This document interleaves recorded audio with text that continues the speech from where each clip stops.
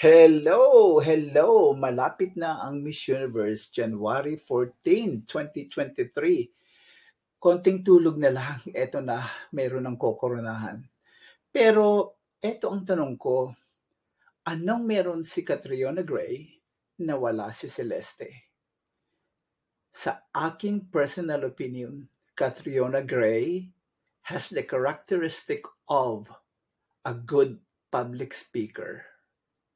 Other than being charming, she is articulate, she is eloquent, and she is confident. And on top of that, she's always adding the Philippines and the Filipino people on her answers. On the other hand, Celeste, parang medyo kulang pa ng konti ang kanyang public speaking ability or skills rather.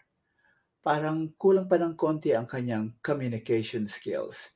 Pero I'm not the one to judge anyway. So let's see what happened on January 14. I'm just giving my own personal opinion. Good luck, Celeste.